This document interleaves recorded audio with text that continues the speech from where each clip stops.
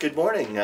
My name is Christopher Dunphy. I'm with the Pioneer Valley Planning Commission. I'm a principal planner there, and I primarily assist a lot of towns within our region with the administration of the Community Development Block Grant Program.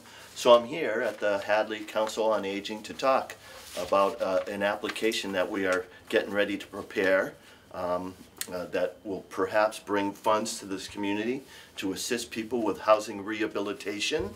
Another project we're looking at involves the Russell School, which I understand is presently vacant, and we'll be pursuing funds to do a feasibility study for the school's reuse. And lastly, the town is in need of what we call a transition plan. A transition plan identifies the properties that are town-owned in the community and examines them for accessibility compliance, and with the idea that a plan would be prepared that will help the town transition these public buildings and spaces into compliance regarding accessibility. So those are three projects that the town of Hadley will be pursuing through this Community Development Block Grant Program. This is a federal program. It actually initiates from HUD, and funds are then passed through the state, and the state offers communities such as Hadley an opportunity to participate in a competitive grant application, and this year the grant is due on March 6th. So my role will be working with various community officials and preparing this application and seeing if we could not obtain some funds to, again, obtain funds for housing rehabilitation, an accessibility ADA plan, and a reuse plan for Russell School. Now I know most people, there's a strong interest in housing rehabilitation. I think it's been several years since the town of Hadley has been able to obtain funds for housing rehabilitation. Now this housing rehabilitation program is based on people who qualify based on income, okay? And we use what they call 80% of median income to qualify. And for example, a household of one, the current qualifying income level is around $49,000. And for a household of two, it would be slightly higher. And for a household of three, so on and so forth. So for those that have housing needs, such as roofs, siding, weatherization, perhaps some foundation repair, septic systems, water wells, this is a program that can help you. And it's a very popular program.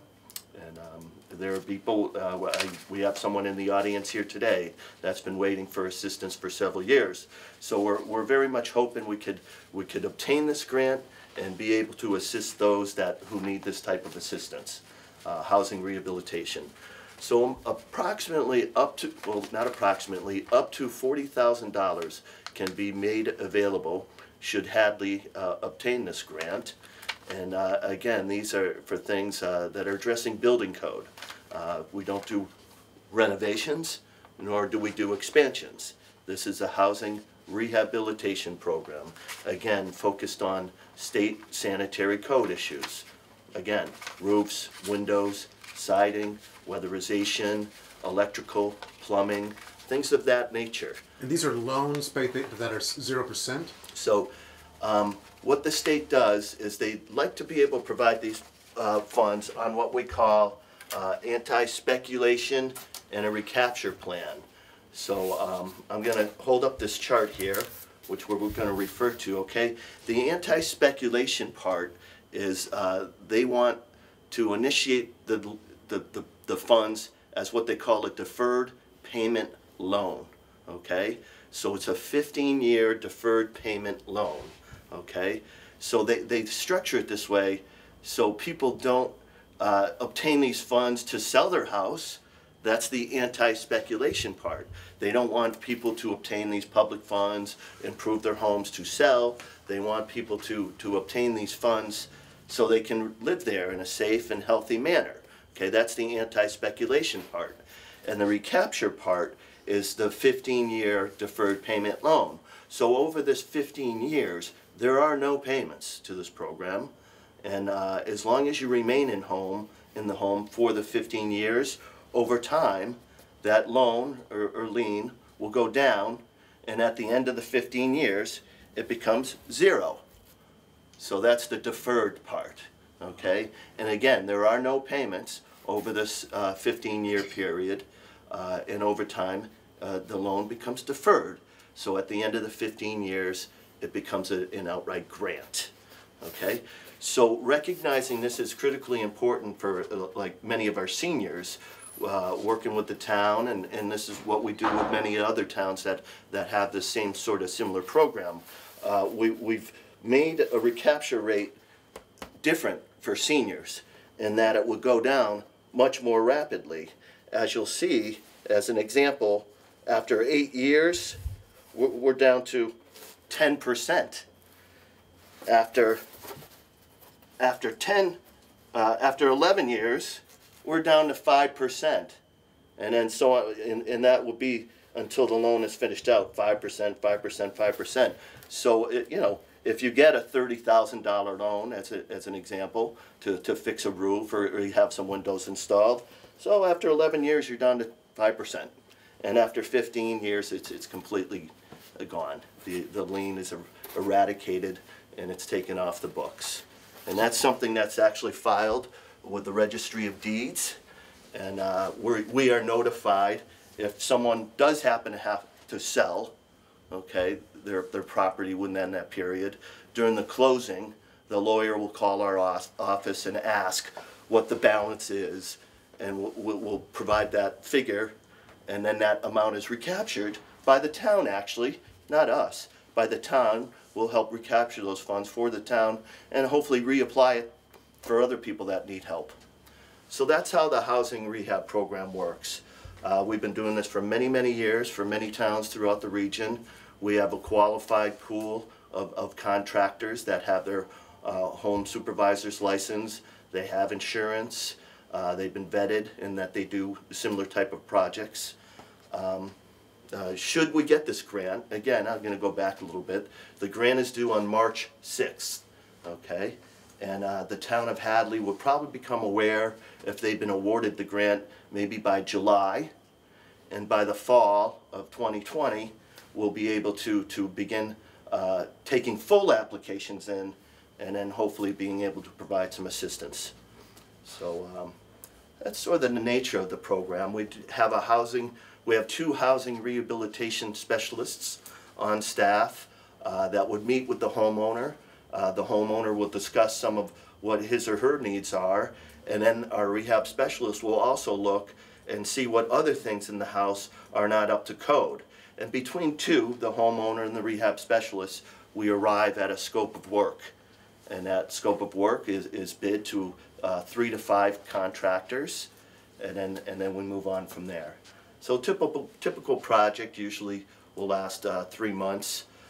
There is a requirement for homes that are built before 1978 to undergo a lead inspection. So we know before 1978 there was lead in the paints that were used in many of our homes. So as a requirement for the program, houses that are a little bit older, 1978 or before, will have to undergo a lead paint inspection, and there may need to be some funds applied to eliminating or at least encapsulating whatever lead is found in that home. So it's a great program. You know, it's a competition here, so we don't know if Hadley is going to be successful. We're going to try our best. So we're here today to try and inform people of what we're up to. We're trying to demonstrate that there's a need and a demand for this program, which will help me in our grant writing efforts to inform the state, yes, there are people in Hadley that can use these funds. We've gotten some forms back from homeowners. This has been circulating throughout the town. It was recently, can you get that okay? It was recently in the paper, okay, and this form is to help me show the state and the readers of this grant application that there are people that are interested, they have signed up, and they are on our waiting list. So that's the purpose of this form that's been circulating. It's not an application, it's just an interest form, if you will, at this point in time. And if we collect them, we'll develop a list, and then when the time comes, we'll address that list. So there are a couple people here listening to this presentation. I can answer questions if you might have some. Maybe I might have forgotten something. It'd be a good time for us to anyone? Yeah, I got a question. Sir. Because I checked about this in the past, and they usually like to have 3 estimates on a job. So would it be up to the homeowner to go finding somebody to give you an estimate? Some are willing to give you a free estimate, and some might charge you a minimum amount. Or is it the PV? What is it? Pioneer Valley. Pioneer Valley Planning Commission. Yeah. Is so it up I to mentioned them to, I mentioned that we have a qualified pool of contractors.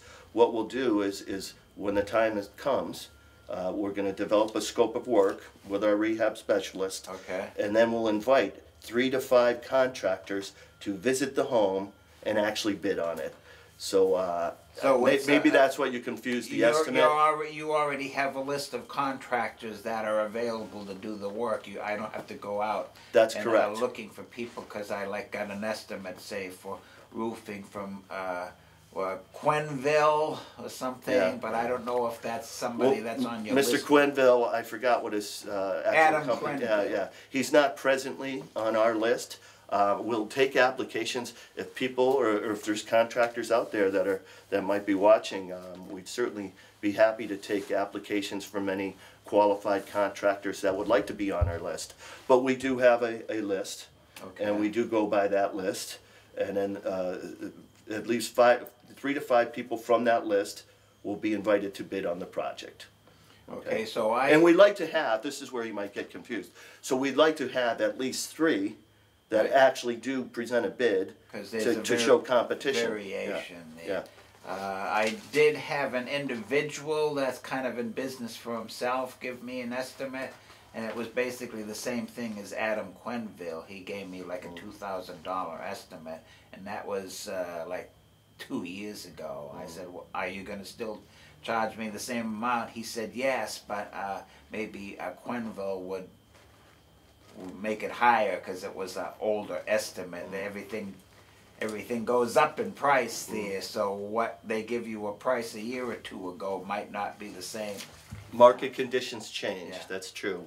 We have no way of knowing what the market will be in the fall when this program launches, but I'm hoping that you can hang in there and wait for the program to become available so we can assist you through this program, if you qualify.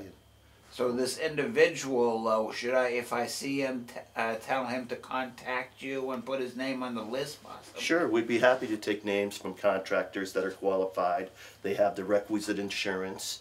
They have their home construction supervisor's license. I'm not sure if this guy has all that. Yeah. He's kind of just one of those that does odd jobs. He kind of does odd jobs. Well, probably not the contractor that would be for this program. A general contractor might be able to take on this individual as a sub or a worker, but we take applications from general contractors that are qualified. Okay.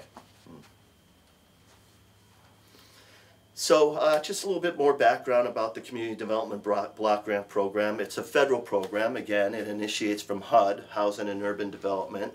Every year, Congress convenes and they negotiate and arrive at a national budget for the Community Development Block Grant Program, which started in the early 1970s. And I think the national budget is maybe around $4 billion, I think. And largely, most of these funds are dispersed to what we call entitlement cities by a formula. So some of the larger cities automatically get these funds, and once the disbursement has gone to these entitlement cities, what remains goes to state governments, and they allow, it's the state governments, in this case the Department of Housing and Community Development, who will be applying to, and the DHCD, the Department of Housing and Community Development, puts together the competitive program available for small towns such as Hadley. So that's where we come in, the Pioneer Valley Planning Commissions. I guess you could say we're sort of experts in putting together these applications. We've been very successful with many of the communities throughout the region, and I'm certainly hoping we could be successful for Hadley. So that, yes ma'am. I've got a couple questions. Did I understand correctly that the recapture rate for the loan for older adults, people over 60, I think, goes down more rapidly than people under that age? That's correct. So for seniors, it goes down quite a bit rapidly. So in year 2 of the loan period, as an example, for non-seniors, the recapture would be 90%, whereas for seniors it's 75%. For year 3, for non-seniors it's 80%, whereas for seniors it's 60%, and so on and so forth. So the great thing about this recapture plan for seniors is I think to point out is after 8 years you're down to 10%. So right. You know. But is it a 15-year term for both seniors and non-seniors? It's so a 15-year, yeah. So that's the anti-speculation part. Right. The state insists that we structure these as 15-year deferred payment loans, so people just don't take the monies, improve their homes, and sell them. Yeah. Right. It's so people can remain in their homes. Sure. Okay. I'm also wondering if you have a sense of how many interest forms it'll take to demonstrate need in Hadley. Well, I'd like as many interest forms as for the amount of projects that we'll be seeking, and I think we'll be seeking funding for at least a dozen. So I'm hoping we'll get at least a dozen, if not twice as many interest forms. Yeah, the more because the better. It's been my experience, 20, 25, 30 people may come forward and submit an interest form, but when the time comes to actually apply, for whatever reason, they may have resolved their housing issue, they may have moved, or once they hear all the details, they decide it might not be a program for them.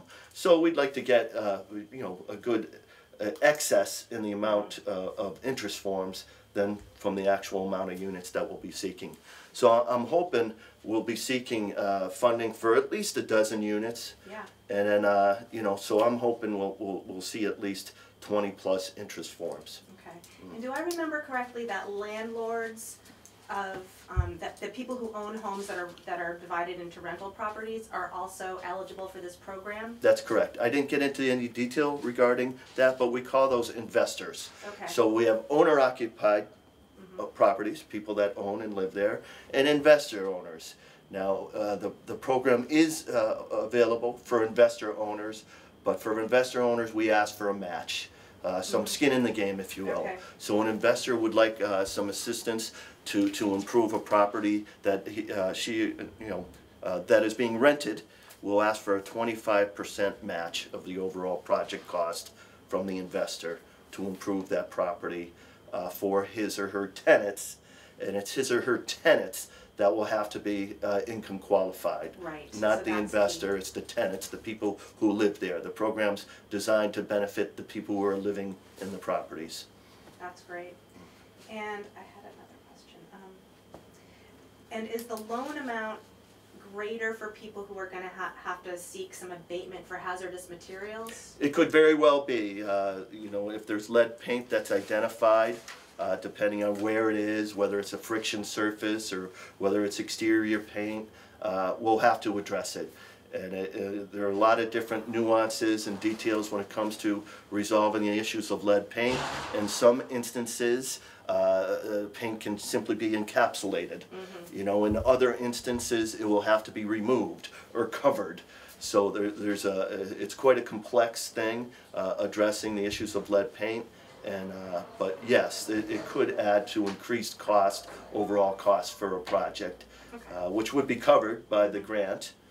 But it's, again, the lien would be also impacted as well by the abatement of any lead paint.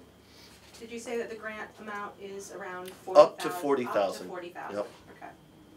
So that doesn't mean, you know, if a person comes in, should assume that they're getting 40,000. You know, it's an up to amount based on what's identified for issues that are not up to code.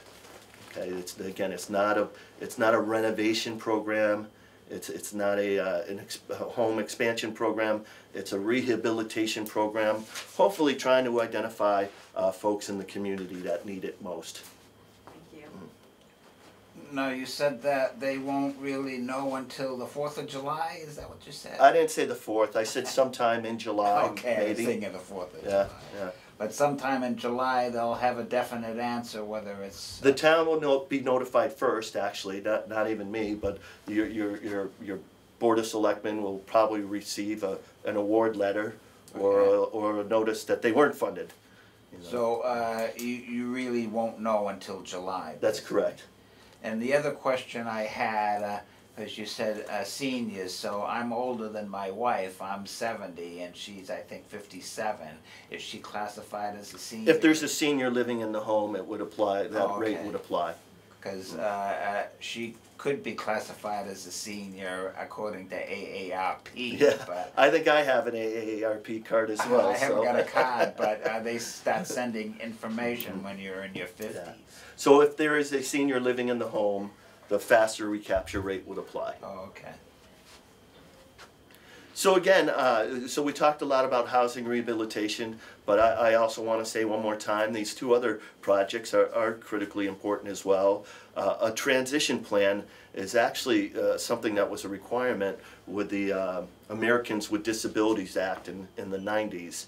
And many towns have done them and some have not, but the point of Hadley getting one done, it would then put the community in a position to qualify for other grants to actually address the issues of accessibility. So again, if this grant is funded, this ADA transition plan will hire a professional consultant whose expertise is in the area of accessibility, and will examine all the public buildings and outdoor spaces and see what might not be up to 100% compliance, and actually outline a plan which will help bring these properties into full compliance. And hopefully there will be grant monies to address them in the future.